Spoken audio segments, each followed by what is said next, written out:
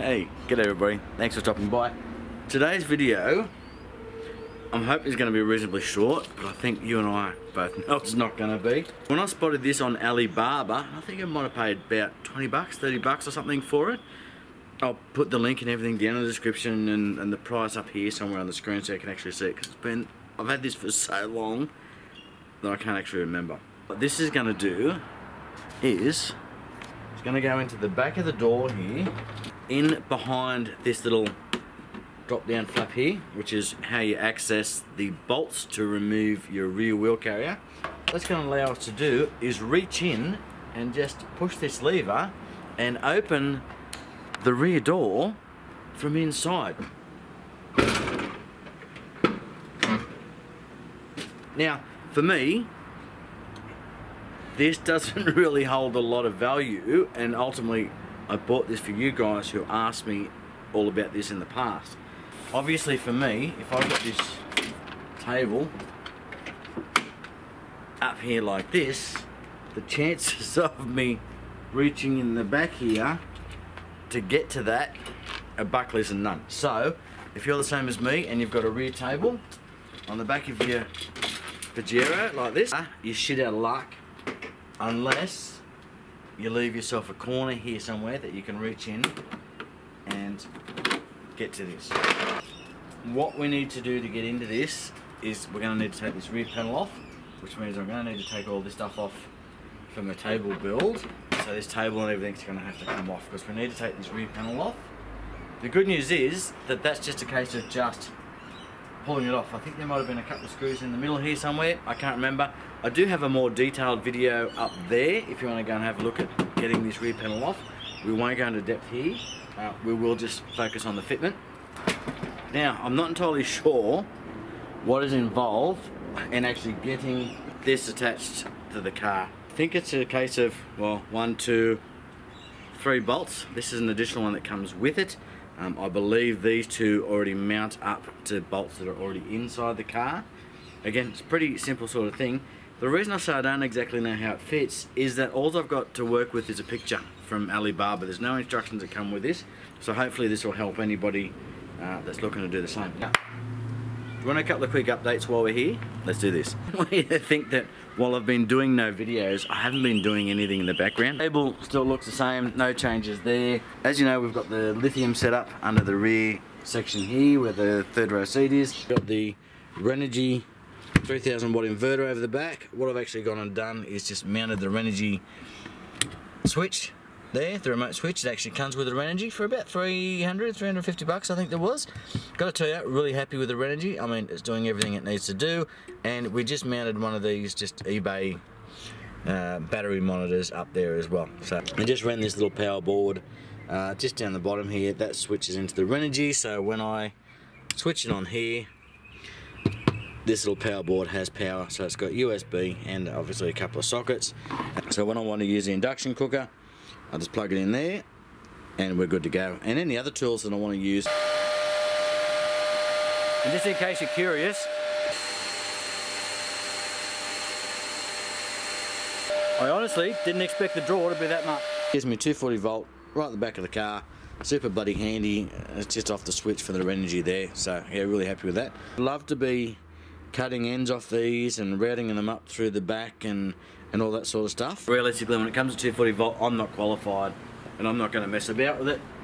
I'm just happy with just, you know, plugging things in and stuff like that and then just keeping my life simple. Alright. So what we've got here is we need to get into this section here. This is ultimately where that panel that you're going to drop down to get to the switch is going to sit. Now, interesting, we've got this plastic cover here which is going to have to come out for this. So we're not going to have this anymore. We're going to have to drop the plastic obviously to get in the back. That's going to have to stay out of the way as well, so we may need to cut that.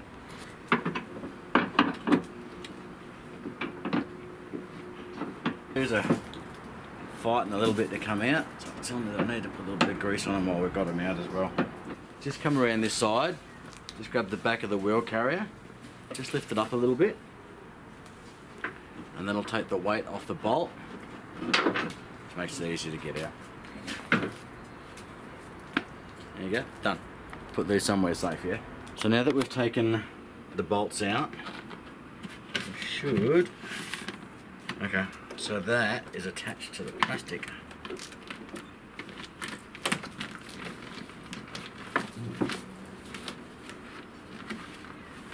Okay, so it looks like we might be just cutting this off here, which may in theory let dust into the car a little bit. A little bit of a rip this, in that this section, this metal section is still in the picture, but they've just got this folded down and bent out of the way. I'll put it up on the screen there.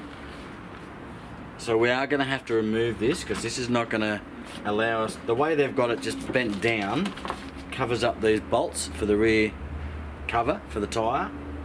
So if we did that, put the door back on, you wouldn't be able to access those bolts. So this, we're going to have to just cut this, which is not great, but it is what it is. No, I do this for you because I don't need this bloody latch. Okay, so when you pull the mechanism, there's a lever pushes this way. So when you go in, it's going to be in this orientation. So as you can see, when you push on it, it's going to push that lever that way. The problem is, this is not the 2-minute job I thought it was going to be. This needs to come out to start. We need to take this bracket out just to give ourselves access to see what we're working with. I also went and had new springs put in the Pajero. So what I've actually gone and done is changed over to King springs. I've still got the Bilstein shocks as per the kit that I originally got from Bushskins, but when I got those way back when, before I had a whole bunch of stuff on the Pajero, like all the plates and all that sort of stuff, I recommend that you go and do all that stuff, then get your springs done. But the heavy duty was the heaviest they had at the time in the Lovell and Bilsteins there at Bushskins, so that was what I went with, knowing that I was going to put a whole bunch of stuff on the Pajero. Not quite how much, not knowing quite how much stuff I was going to put on. And then over time, it's just, the springs just haven't kept up. And it wasn't until a friend drove it and he went, Jesus, this is like a boat, mate, it's floating all over the place. And then every time I drove it, just on the road and hit bumps and stuff, like I could feel it just moving around. So King springs have some extra heavy duty and some heavy duty. I'll put the specs up on the screen. So it's come back up. I hadn't realised how much the Pajero had actually dropped. So now she's come back up to a former glory. You can see the springs from the side and it's looking like a raised forward drive again and feeling and driving like a raised forward drive. So much better. 1, 2, 3, 4, 5. So the 5 bolts, we're going to just take these out. So we've undone the 5 bolts. One would think that would just pull out, you know, but it doesn't. Swing around the other side, more holes, more bolts. Come around to the other side and we've got some bolts here. So look, we're just going to undo everything we can see. Just take the whole lot out. Okay. So that's that section has come out where those 2 bolts just took out, come from. And the good news, we had to take all those bolts out, all 4 the other side. So this is, there's the holes there where that plastic piece that we just unbolted, that's where those come in. And here's the 2, I guess where we had to take those nuts off. So you do literally take the 5 off the front and then the 4 off the back. Now I don't necessarily think we need to do this for the install, but because I'm guinea pigging this, I want to have a look at the lever in the back because I think I might be able to unbolt the lever to give myself better access. So ultimately what we should be able to do is just pull on this, same as the other side, and it's just pop studs, and then while we've got this off, we'll give it a clean. Yeah, okay, so it's going to give us access to the actual lever. So if you come to the back of the door, you've got 1, 2, 3, 4, 5, 6, and this is a locator here. These are our bolt holes. You can see there's a bit of filth, and you can see that I have actually had some sort of double-sided tape or something that's been holding that on. Maybe that's just like a rubber to stop noise or something, I'm not entirely sure, but you can see all the dirt and shit that's on back here. Now that we've got this out, we'll give it a clean, but there we go. Ultimately what I wanted to do was I just wanted to get a better look at this. And you can see this is your lever. It's not really giving us anything extra to work with. I thought we were going to get a bolt or something that we could pull this out. Here's our lever from the inside. So that bolt that we pointed out earlier, so that's the one we need to take off, and that's going to attach to this part of the bracket. And the other part that's doing the levering, the top part that moves with the hole in it, looks like it might just attach to the back of that bar that goes through. The hole looks like it's going to sit on the back of that arm, the bar that comes out and does the levering, and this is just going to sit in front of that and just to hold it in place so it doesn't slip off. If you look at it, because we've got an issue.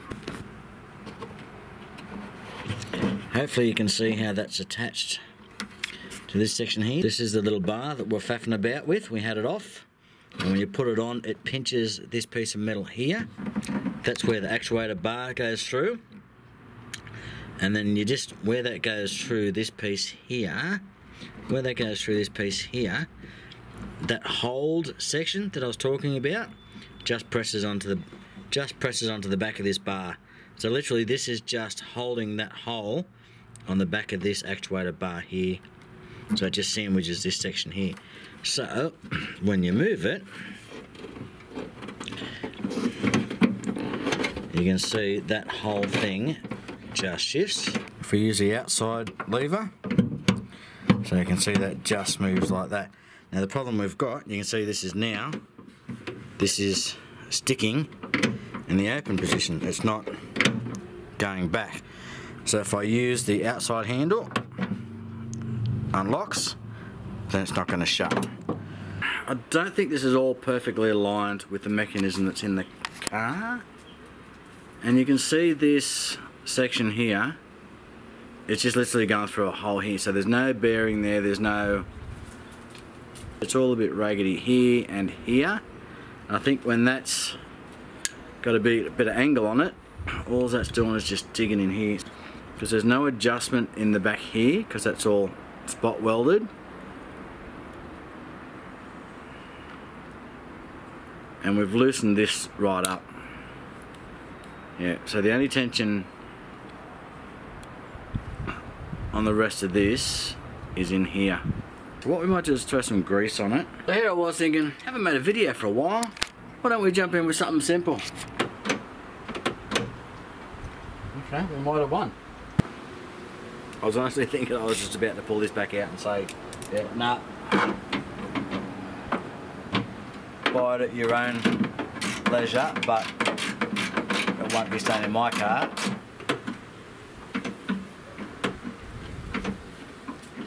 Yeah. Okay. I've got one more thing to try. As soon as I've tightened up that nut to hold the handle on, it locks up. So something's out of alignment. Okay, so what I've done is just lifted the bar off, put the washer on, put the bar back over, put the nut on, see what happens. Tighten it up and find out for sure, eh?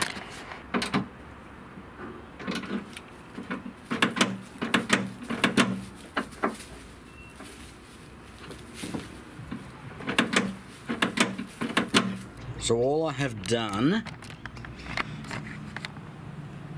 is taken a washer, put it under here, then put the bar on, then put that nut back on, that you can see there, and it now appears to work without issue. We'll grab that back lever, and I think we've got it. Of course, we need to test it again.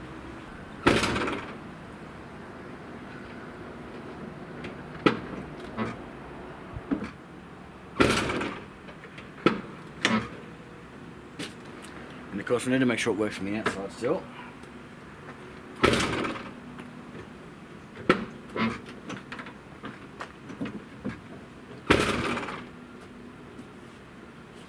Still latching.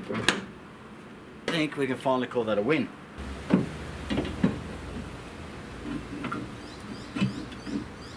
So that still goes in there.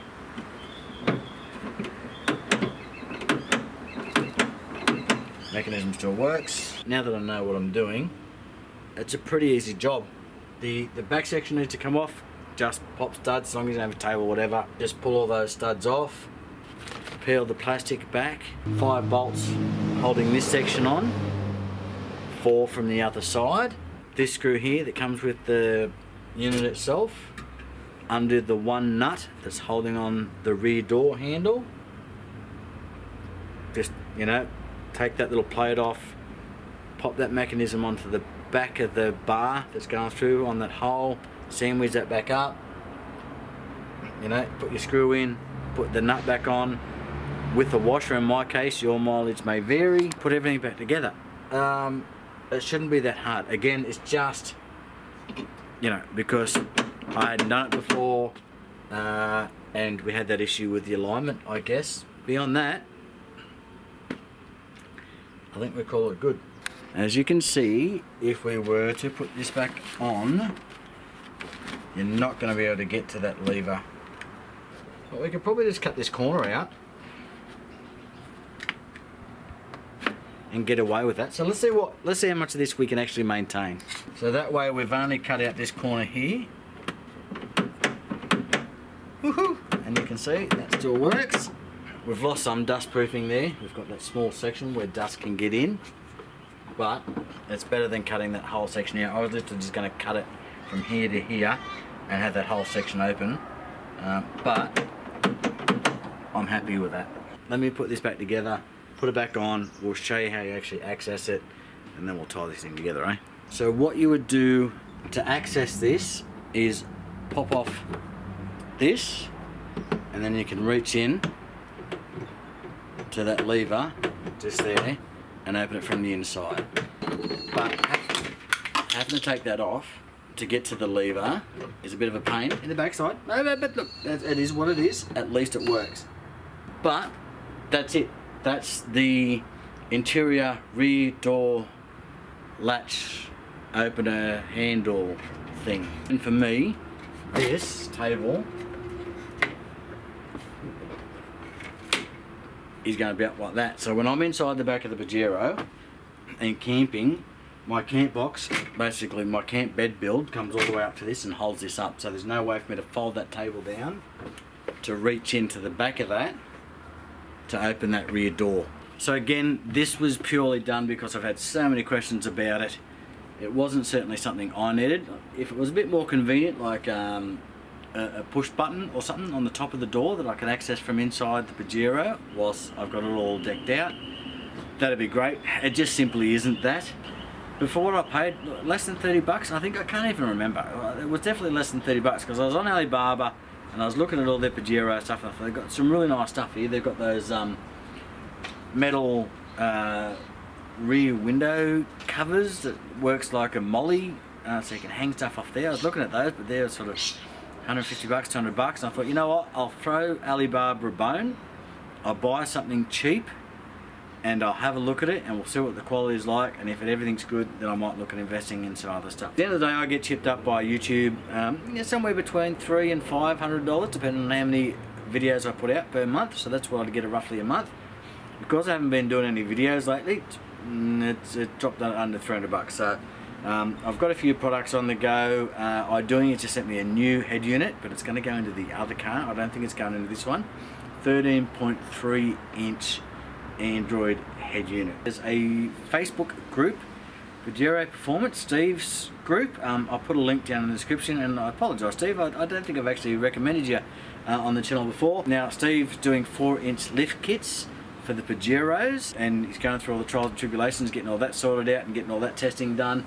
I did tell him that once he's got it all sorted out, we would catch up and go over the whole product from top to bottom. Steve has organised a catch-up on this date up in the Wattigans in New South Wales, so if you're in the area, you know, look to come along, bring your Pajero along, catch up with everybody. I'm still not 100% sure I'm going to make it because I'm finishing on a night shift and whatever. Anyway, I'm going to look to try and get there. Not sure if I'm going to make it yet at this stage, but details will be down in the description. Go and jump on the Facebook group, and if you're in the local area, come along. And go and have a look at Steve's 4-inch lift kits. I think you'll be very impressed with those. I am tossing up whether I want to do that with the Pajero, because if I did that, then I'd have to get bigger tyres too. Anyway, what I'd really like if anybody knows somebody who does wraps reasonably cheap, or would be interested in sort of doing a promo thing, I'd like to get this done in camo, in a camo wrap, and just see what that looks like. But anyway, that's for another video. Hopefully that was helpful. Hopefully that'll be of use to you. And if you got to go and do one, you won't find all the faff that I had. Thanks very much for stopping by. It's nice to see you again. Summer's finally here. It's going to start raining again later in the week, but whatever. You have a good time, and we'll catch you on the next one, eh?